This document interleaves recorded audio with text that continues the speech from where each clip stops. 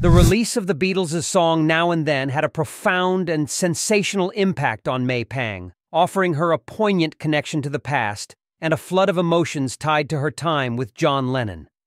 As the haunting echoes of Lennon's voice filled the air in the demo recording, May found herself engulfed in a mix of nostalgia and longing, missing the creative force that was John. For May Pang, hearing the unreleased recording was not just a musical experience, it was a journey back to the days of the Lost Weekend, a period when Lennon and Pong shared a unique bond. The song became a sonic time capsule, transporting her to a time of artistic exploration and personal connection that she held dear. Expressing her sentiments, May Pang revealed that the release stirred deep emotions within her.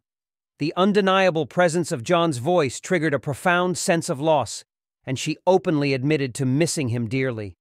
Despite the passage of time, the connection forged during the creation of the song remained etched in her memory. May Pang also spoke of her admiration for the results of the Beatles' struggle in bringing Now and Then to fruition. She acknowledged the dedication and artistic labor that went into the making of the song, emphasizing the collective effort of the band.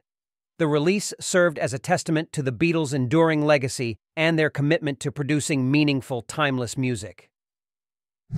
In reflecting on Now and Then, May Pang recognized not only the musical brilliance, but also the emotional depth woven into the fabric of the song.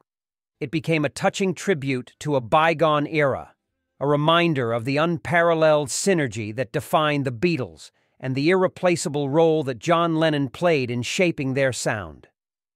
The release of this song became a deeply personal and resonant moment for May Pang, bridging the past with the present and emphasizing the enduring impact of Lennon's artistic legacy.